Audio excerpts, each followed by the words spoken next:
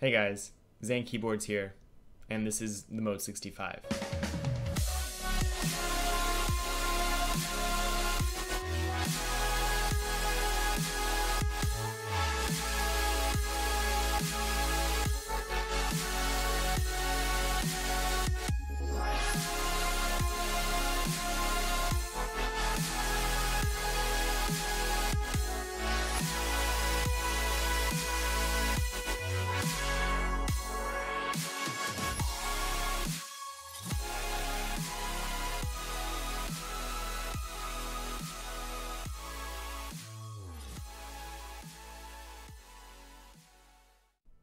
So I got this board in December of 2021. I've had the board for about a month now. It's now January 4th, and I wanted to talk to you guys a little bit about my thoughts.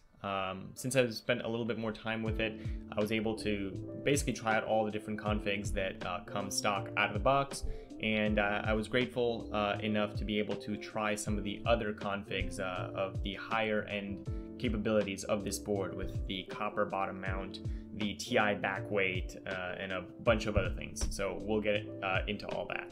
First things first though, value. It starts off at $300. You can get it off the Mode website, and it's their first foray into the 65% custom space. They're most notable for their Mode 80. A great board by comparison, but honestly, not for me. The 65 though, it is their crown jewel. It's their magnum opus.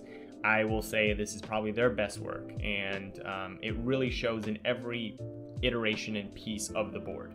From the anodization to just the overall feel and heft of it. It is a heavy board. It can go up to about 6 pounds.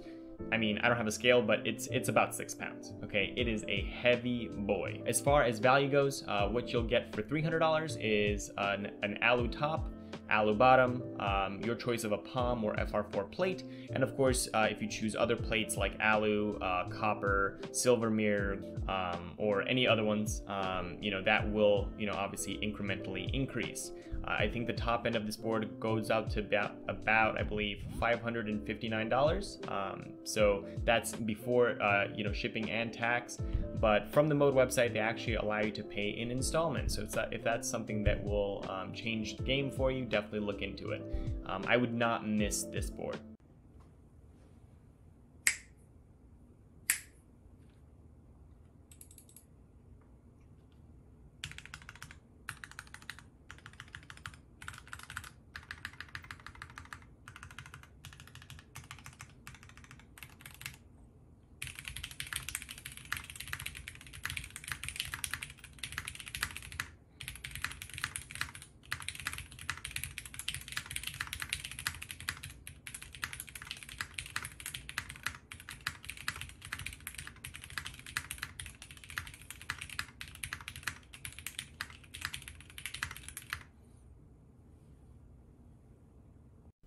Now let's talk mounting styles. Which one is the best? Well, there's three, and it depends.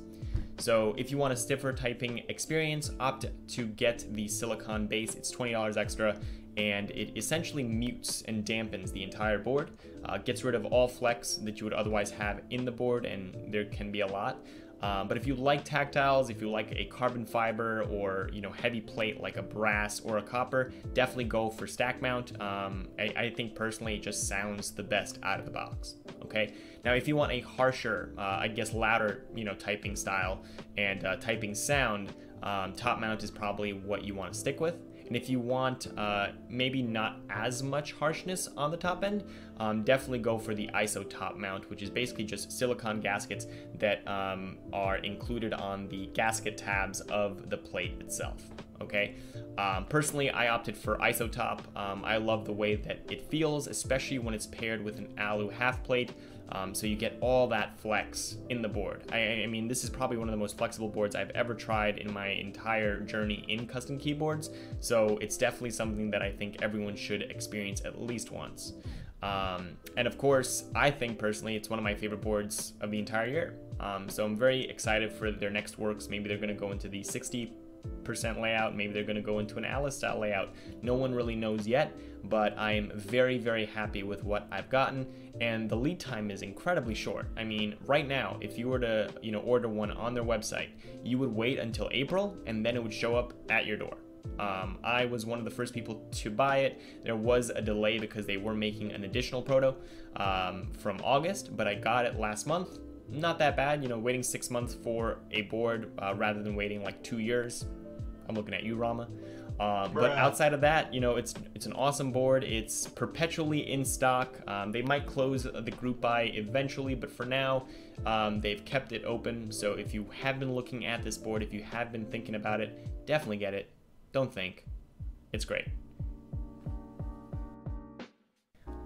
In the last month, I've seen explosive growth. I think I'm up to almost 600, you know, subs on YouTube, which is kind of insane if you really think about it. I started this off as kind of like a keyboard journal, and you know, quickly people are asking me when my next video is gonna pop up. So I'm very happy that, you know, I've had all the support from all these people on YouTube. I am incredibly humbled. I can't thank you guys enough. And if you like this style of video and what I'm trying to do here, definitely consider, you know, commenting. Let me know what you think, what you want to see in upcoming videos. And of course, consider liking and subbing to the channel if you've just come across, you know, this channel for the first time.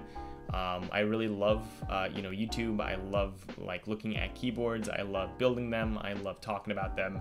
All my friends basically are annoyed to tears because I can't stop talking about them. But I have a lot of stuff in the works. I have 2 boards that are coming up. I believe I'll be building the Frog next, as well as a very special private group buy board that a couple friends and I have gotten the chance to make. So stay tuned, you'll see all about it. And of course, thank you guys as always. Stand out.